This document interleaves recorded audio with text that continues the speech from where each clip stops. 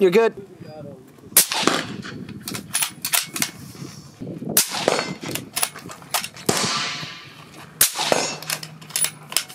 Hey everyone, it's James Reeves with TFBTV, and today on TFBTV I'm doing a review from Thunder Ranch on the Surefire SOCOM 6.5-Ti.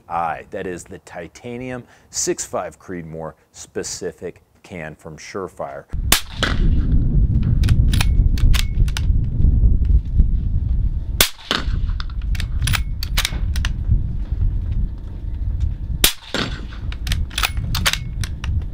About a month ago, I went to Surefire's factory in Fountain Valley, California. Silencer Shop took me on that trip, and bear in mind, Silencer Shop has an awesome YouTube channel that I think you guys should check out. Checked out how they made these cans, and it is freaking amazing. We watched the step from the very beginning, from bar stock to making baffles with CNC machines, to each one of those baffles being welded together by a technician who's using a laser welder. And it's kind of neat. There's like, he watches it on the screen and he lines up the baffles in these crosshairs and then hits this button, and then the laser spins around and welds the can shut. The cans get tested all along the way. They've got like birth certificates that go with them. One of my favorite shots is this one right here, whenever I was taking a video of like the little mechanical arm that coats the cans and then sets them over to dry, and it's done perfectly. So I saw all the effort that Surefire placed into making these cans.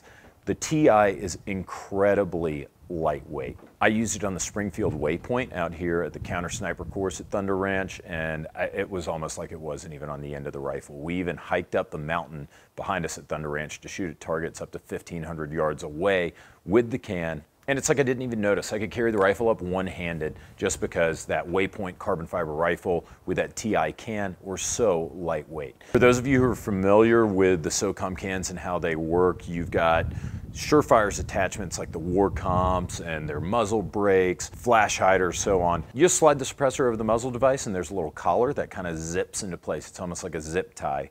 That same feeling, tactile feeling, when it zips and locks into place, that thing is not moving. So why don't we talk about the specs real quick, and then I'll tell you how it did at the counter sniper course. Surefire's SOCOM 6.5 Ti is their lightest centerfire rifle mounted suppressor. It's optimized for use with bolt action and precision rifles, and it weighs a mere 11 ounces, thanks in no small part to its all titanium construction. It of course works with 6.5 Creedmoor, but it will also work with 6mm and .260 caliber rifles. It reduces the sound at the shooter's ear to 128 decibels,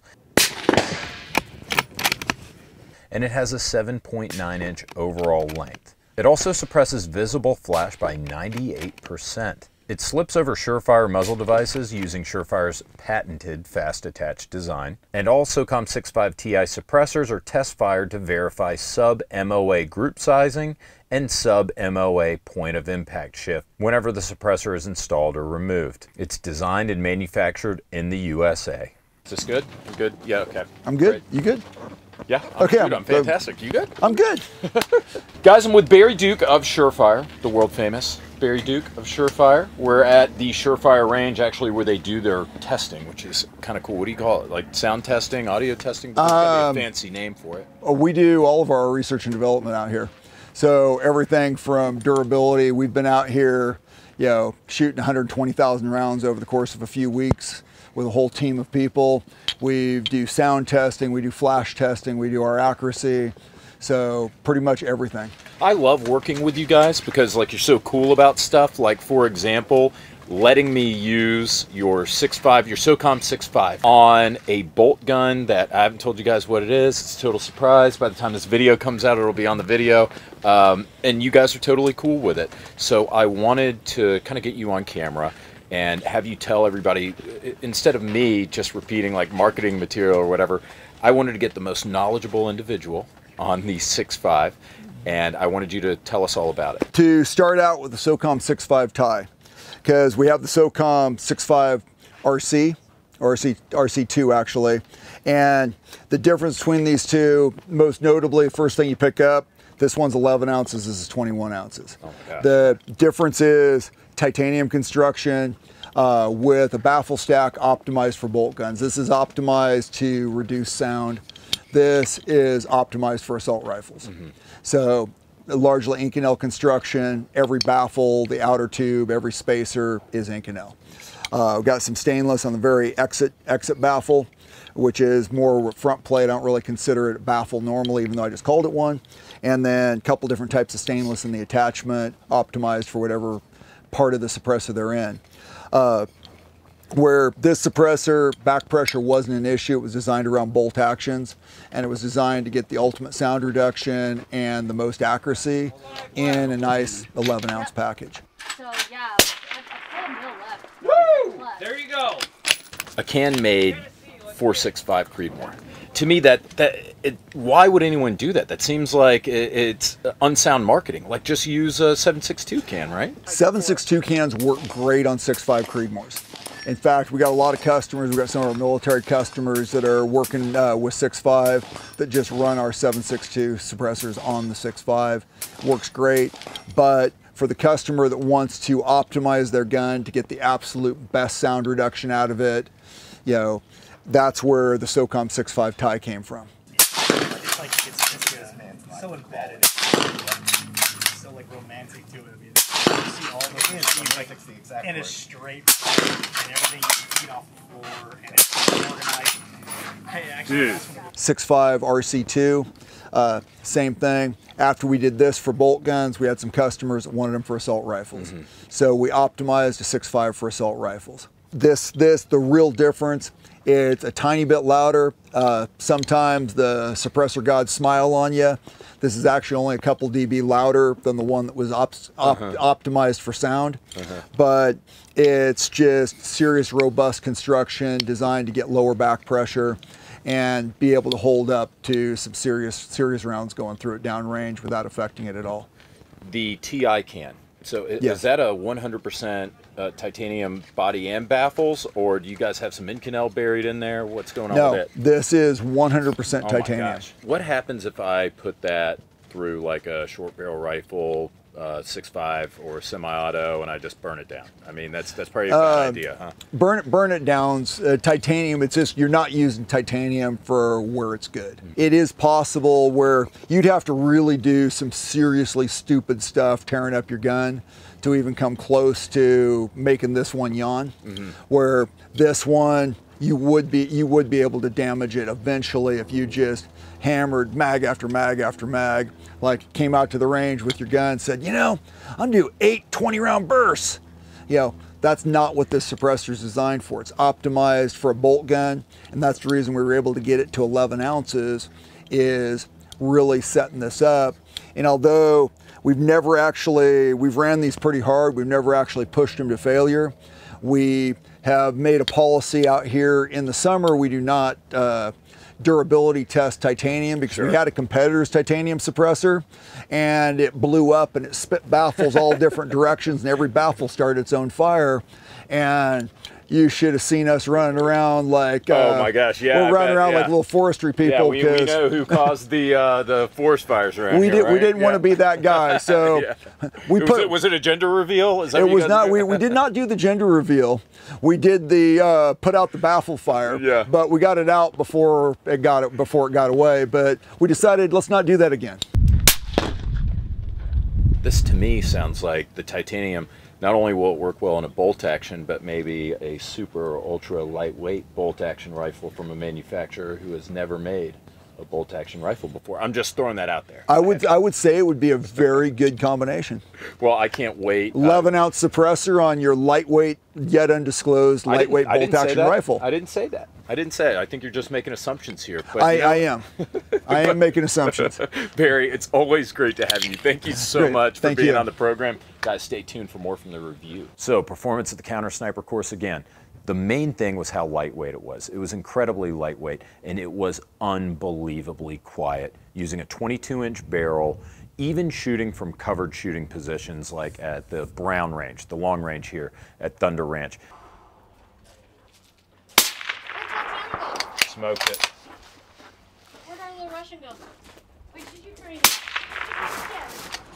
Many of you guys know that decibel ratings are so flaky online. There's no uniformity of measurement. People don't use the right tools. You have to spend $15,000 to get like a BK sound meter just to get an accurate reading on these things. So the best advice I can give you guys is just don't completely ignore the decibel specs that you get on spec sheets. Just kind of maybe pay attention to them, but don't use them as the dispositive element. For that 4.1 and we'll check it out. Impact center, nice. Okay, let's go to 2. It was virtually hearing safe. I mean, I would shoot, or if other people were shooting it without ears, it didn't bother me. Now, I know that whenever you say hearing safe, some people lose their minds. You should always wear hearing protection, yada, yada, yada. But with this 6.5 bolt gun, I was not uncomfortable in the least shooting with the SOCOM 6.5 Ti can. I shot the waypoint out to 700 yards, had the can on it almost the whole time, and this was one of the most accurate guns on the line. Okay, center hit right in the chest. Good shot. Number 3, you're up, James. Fuck yeah, that trace was awesome. Hands down. So I know that the Surefire can, even though we did kind of a crappy job installing the muzzle device, it actually worked really, really well. Did not screw with the accuracy of this very precise bolt action rifle, which has a .75 MOA guarantee, if you can believe that. Using just Walmart grade ammo, we were smashing targets all the way out to 700 yards reliably. Surefire also focuses on durability, and this is totally off the record, and I think Surefire would deny it if you ever asked, but I've heard stories of Surefire cans that have 100,000 rounds through them that still work and that still have no point of aim, point of impact shift whenever they're removed or installed. So those are really the main focuses of Surefire cans. Shooter 3. I'm gonna hold up any better. Same spot. Durability and no POA, POI, that is point of aim, point of impact shift. That is whenever you remove the suppressor, put it on, the impact doesn't shift. I urge you again, don't go down this path of I'm going to buy whatever has the lowest decibel rating on the white paper. Go with a suppressor from a reliable company. I mean, for God's sake, Surefire makes, it's the SOCOM can because Surefire makes these exact cans for special forces. So go with something that's not only quiet, but has good construction, good features, good durability. Those are the things that you really want, and you also want someone who's going to support the product. But of course, I recommend that you check out the selection at Silencer Shop. So guys, that's it. In conclusion, I think this is a keeper. If you've got a 6.5 Creedmoor gun, you want a dedicated 6.5 Creedmoor can, I think this is the route that you go. I understand that that's a major flex, right? To buy like such a caliber specific can, because I know that guys out there would rather get like say a 308 can, and I don't fault you for that at all. Surefire has just told me that the 6.5 can is optimized for 6.5. So if you want a badass hunting rifle, a badass precision rifle, it might be worth the extra spend, and you're definitely going to get the extra flex if you get a 6.5 specific can for your 6.5 Creedmoor rifle. As I mentioned, we were going over the specs. This works with a few other calibers as well. And yeah, the can's a little bit pricey, but it is Surefire. They make a quality product. They put a lot of love into it. I've seen their machinery. I've seen their factories. I've seen how they do it. And you see where the money goes. So it might be one of those things where you just buy once, cry once. If it were me, I'd be kind of torn whether or not to go with a 6.5 or a 308 can. I like the versatility of the 308 can, but if I had something like, say, this Waypoint or a super sweet 6.5 bolt action rifle, I'd probably go ahead and spend the money on the 6.5 Ti. And the titanium can's great because of how lightweight it is, how handy it is, and especially if you're shooting offhand, you barely notice that it's on the business end of your rifle. In fact, while I was out here, Taryn Butler and Heidi Smith, the president of Thunder Ranch, and Clint Smith's wife, two of the best shooters that I know, were shooting this gun offhand and absolutely crushing it. Shooting offhand, mind you.